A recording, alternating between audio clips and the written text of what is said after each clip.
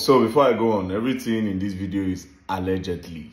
All right. So it's time to give you people another call recording of Bobrisky when he was in detention.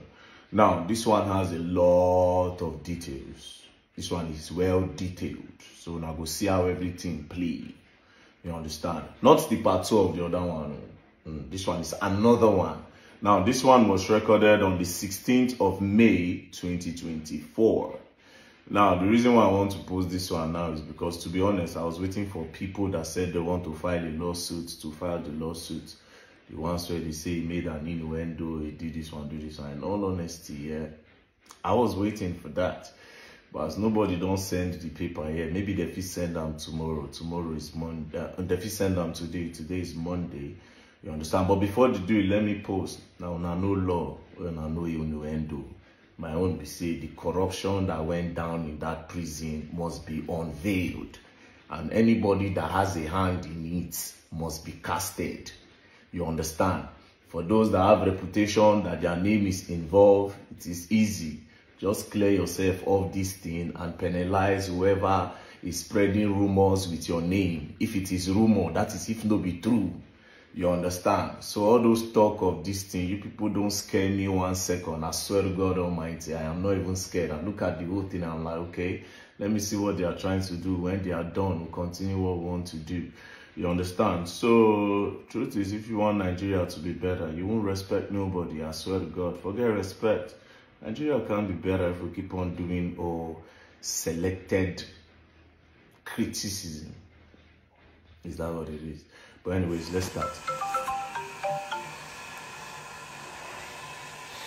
Hello? Hello? Hello, hi. Bob, how you doing? I'm okay. You know, are you out yet? I'm not out there. Oh my God. Okay, so quick, but I don't have enough time because, I just had to, but the reason why I'm even trying to talk to you about this is because obviously I've not been talking to anybody. People have been sending me so much messages about I've not been responding because I don't want anybody to know I have my phone. Yeah.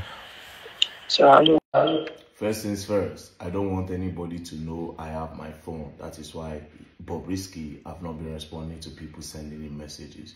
But let's continue.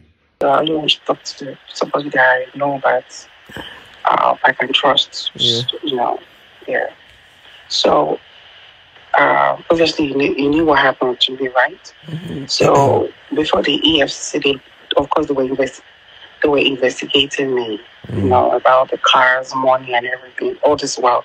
So I knew one day they will come for me like this because of the noise and all that. But it's fine.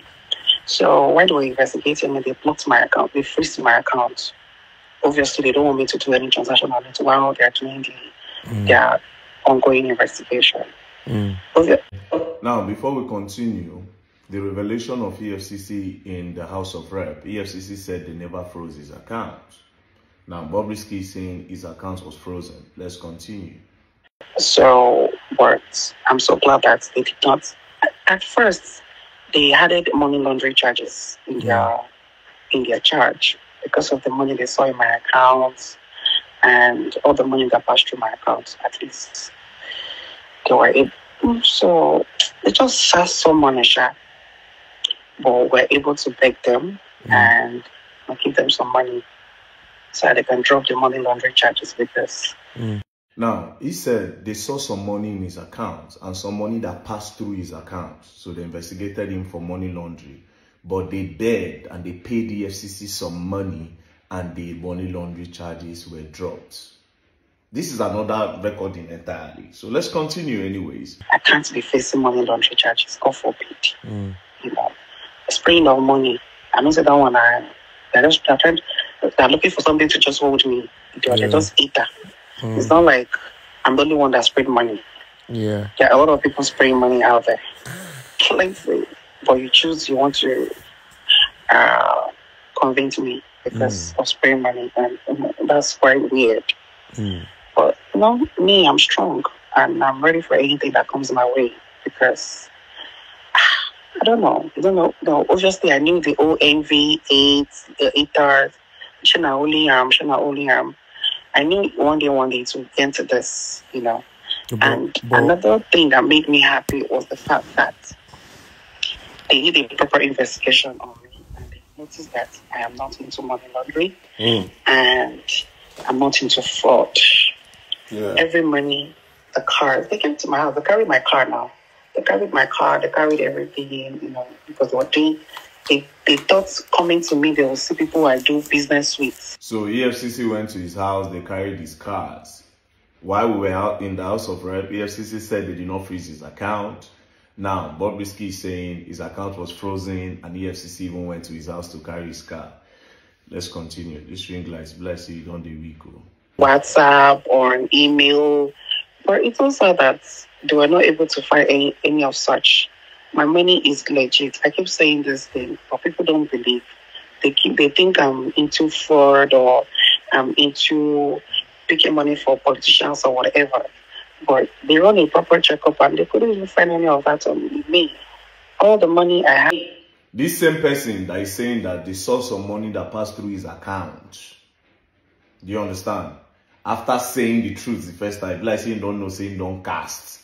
He concretely tried to correct what he said. So in one breath, you are saying they saw some money in your account and you paid the FCC. In another breath, you're saying, oh, the money that you're having is a legit money. But let's continue anyways.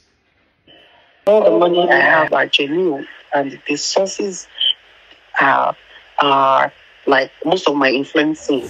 Like that day I called, the old man wants to pay me 10,000 pounds. And I think that it's for influencing. So like people they don't know how I charge a lot of money for influencing.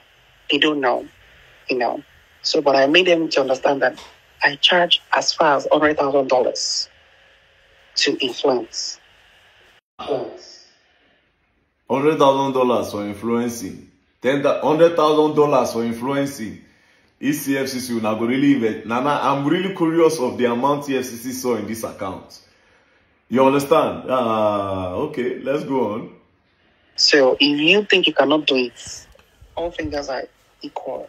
Some other people do it, and trust me, God bless the also. So they did all that, and obviously I met a very terrible judge. The judge wasn't coming. The judge wasn't fair as well. Coming. He's not there. Okay, can you excuse me? I'm on the phone. Yeah. So. Wait. Before we continue, coming. That means Bobrisky obviously had like a maid, like somebody helping him in the house. Obviously, this part you will know that he is not in prison. But the good part is that the person now asked him. Let's continue. Where are you like this? Truth be told, I don't want to lie to you. You're my person. I'm not in prison, but I'm around there. They got me an apartment, because of my godfather. My godfather was able to tell never, you will not see another prison. Let the world think you are taking, but you will never, So we're able to talk to the deputy controller in Nigeria. And they said that in as much as Bob is looked, they really have a problem with Bob. If Bob is not posting anything, Bob is not saying anything, Bob is not doing anything, that they can put me close to the place. So I can always come inside and see people as I see I'm welcoming my family. That nobody needs to know. Do you understand? So, I have. So basically, Bob was put outside the prison, close to the prison in an apartment. So anytime he has like a visitor, he will quickly come inside the prison and welcome his visitor and his family members. Now, I remember that when we were at the House of Reps for the investigation, one of the prison wardens said, oh, he has the list of the people that came to visit Bob. So basically, anytime that people want to come and visit Bob, they'll quickly tell him to rush and come back to the prison to come and see the people that want to visit him. Let's continue.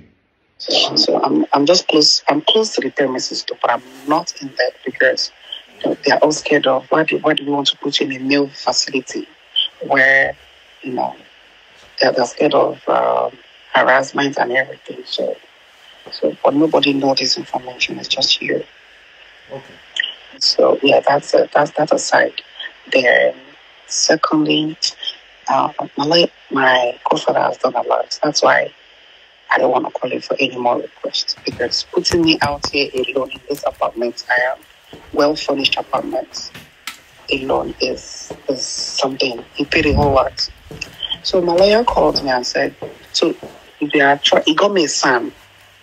My godfather got me a new son. So now we are trying to get the pardon from the federal. You heard, the godfather gave him a son, got him a son. Now, in the other recording I played, he said he spoke to Fowles, and Fowles spoke to his father, according to the other one. And in this other one now, he's saying that his godfather got him a son, meaning the story of the son. I don't know if it's true, but this is the second time he's calling a son in two different conversations with two different people.